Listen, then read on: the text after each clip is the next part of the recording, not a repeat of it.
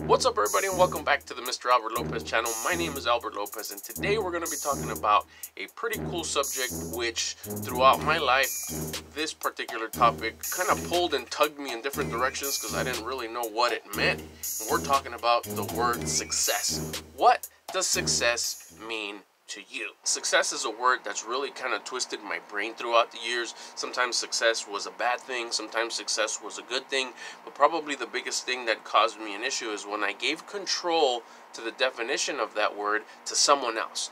Their word of success, their definition of success was the gospel. Their definition of success was going to determine whether I was successful or not.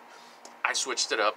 I'm the one that defines success. You should be the one that defines success. Once I did that, it was a big shift. There was a big shift in what I accomplished and how fast I accomplished. And also, it was in direct proportion to my self-esteem, which my self-esteem took a big jump because I was successful despite what anybody thought. And when I mean anybody, I mean anybody.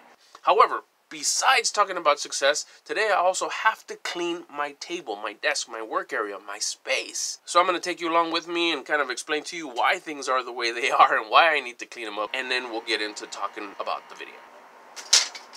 I'm going to knock that over. Okay, so we're going to try this new angle. We got to get this cleaned up on the for real. So let's see if I can kind of make this happen. For anybody out there who thinks that I set this up for this shot, you're completely and totally 100% wrong. Alright, so this is what we're going to clean up. We got a lot to work with. It's not bad, it's been worse, but it is getting a little bit, I don't want to make it a habit to have a dirty workspace. Not much, just tidying up. I have some wire cutters. Notes, paper with notes. I love notes. I take notes all day. I have these ideas sometimes and I just have to jot them down. Most of the time they're just trash. Other times it leads up to great things. I have my keys. Why are my keys here? They were in my pocket. I didn't need them no more. I don't like walking around with stuff in my pocket. I don't even walk with my wallet in my pocket if I don't need to. I work a lot from home, so I'm able to unload everything. I usually put these in the key drawer. I'm not sure whether I put these here or my wife put these here, but they don't go here. So let's put these away. Gotta write notes somehow. I have my pen. Nothing fancy. So anyways, this doesn't go here. I gotta go put this somewhere else. I just got this real cool thingamabobber in the mail, and I had to test it with this. So I got my two lav mics. I got a couple of lav mics. Oh my gosh, getting messy. Got a couple of mics. I got a cable that's gonna get put away. I have my notepad. Oh man, if you thought I loved notes, look at, I got a notepad within the notepad. That's how much I love my notes. Why do I have a hula dancer, Polynesian dancer on my desk? I bought this a long time ago and I haven't listed it because I think it's so cool, but I think it's time for us to part pretty soon, so I'm going to put this up on the store pretty soon, which is why it's here. Last thing that I need to put away are hats. These hats also are merchandise, a Starbucks hat, and two Yay Area San Francisco Giants hat. That's what we got. That's what we're going to put away. This is what we're working with. Let's get to the next step. All right, so there we have it. All this goodiness needs to get put away. So let's get started. First thing is probably the most challenging thing is going to be the lamp, because I have to take it right over here and we're going to screw it in to this lamp. All right, next up, the mics. What else? Simplest one, the keys. Put the keys away. Put the keys away. Put the keys away. Put the keys away. Put the keys away. Whoops, can't go that way. Put the keys away. Ahí está. Put the keys away. Put the keys away. Up next, the hats. Since these hats are inventory, they technically could just go right there. So then they'll kind of get into the whole system of this part. We're just going to leave them there. Up next, the notepad. I am working on some, that's trash, so we're going to throw that away. I really am working on transferring a lot of old notes from just stuff that I had in my car that I would just jot down and putting it more into a clear format. And I also have a lot of ideas that I just put down on these notes. So I don't really want to put this away, because out of sight, out of mind. Good vibes only.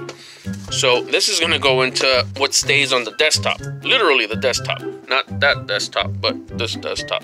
So we're just going to stack this up as far as notes. And and leave it there. This beautiful lady right here, we're just gonna stand her up in the corner as a reminder that the next time I do picture taking, she's gonna be one of the first ones that goes up. Lastly, we have wire cutters. I'm sure they have another fancy name, so if I'm calling them wrong, I've always just called them wire cutters because I've cut wire with them, so I call them wire cutters. Today I cut plastic with them, so let's put these away.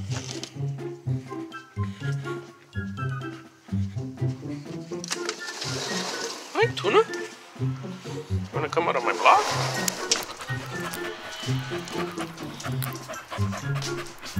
Yes. Let's go.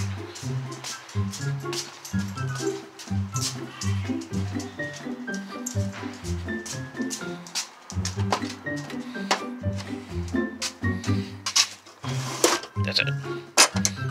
And done. And there you have it. My desktop is clean, which was today's goal, and it was accomplished. Success. All right, so today we're talking about success and what success means. Success is what it means to you. I used to think I was in a place where I used to listen and find out what success was by whoever was in charge, whether it was a teacher, a parent, any kind of an adult, a boss, a manager, whatever person was in a higher rank than me, and they were telling me what was success. If you complete this task, when it's complete and if it's completed to their standards, then you're successful. And they would determine whether the task, which was connected to me, which would make me feel whether I was successful or not, depending on how big of a good job you got or how good of a grade. That was success to me. Success was dictated by other people towards me. I didn't necessarily have to wait till the end of the task in order to find out whether I was successful or not. They would give me a scale on how successful you were going to be. So as I was making progress, I knew where I was going to fall. Either I'm going to be real successful or I failed right out of the gate. But I still had to complete it just to show something. But I knew that I wasn't successful because it wasn't something maybe I was interested in or I was good at, or it was just difficult for me to do. So I knew that it was going to be unsuccessful, that I was not going to complete it to a high standard. So what would that do to self-esteem? Boom, it would knock it down. When I found and I was able to realize many years after that I was the one that would define success, then it was the game changer. And that's what I suggest and I inspire for you guys to do, is you define success. The fact that I showed up, that was successful. The fact that you set a goal, the fact that you set the goal, that's already successful. You're successful because you set the goal. You're successful because you're pursuing something that you set to get. Whether you get it or not, it doesn't matter. And I tell you what, if you don't get it and you're unsuccessful, you're shooting yourself in the foot because you're really killing your self-esteem. But if you make yourself successful just because you're trying it, just because you're going for it, your self-esteem is so high, it's going to be easier to build momentum. And even if you don't get it, you enjoyed the process. You enjoyed the process of trying to get it. And you knew you'd do your best. And as you were building momentum and as you were making your way towards achieving said goal, it was already feeling good. At that point, I'm already winning. I'm already successful. Whether I get it or not, if I don't get it this time, I'm going to get it the second time. And I'm probably going to get it even better, bigger, because I have something to reference. Because I've already went through this track once. I'm just going to go through it again, zip on by. And actually, that's not the one I really wanted. I wanted the one that's a little bit higher than that, or a little bit better than that. So if you set yourself up for success being the fact that you start, the fact that you showed up, the fact that you woke up, the fact that you get to go try and get what you want to get, that is what success means to me. Enjoying the process is happiness. Enjoying the process is what builds momentum. Enjoying the process is what's success. Enjoying the process is the goal, is the fun, is the meat of things. The result is just the cherry on top. And sometimes you may not get the cherry on top, and you just try it again and you'll get the cherry on top then. I hope this video inspired you. I hope you enjoyed the video. Thanks for much for watching. I invite you, if this is the first time that you're here, to subscribe to the channel. Share this video if you think somebody out there can be inspired by it. They need to hear this. Share this video. Hit the subscribe button if you haven't subscribed yet. Hit the like button if this is something that you like. And if you're a returning viewer, thank you so much for coming back. I appreciate it very much. Thanks for much for watching, and we'll see you in the next video. I'm out. Thank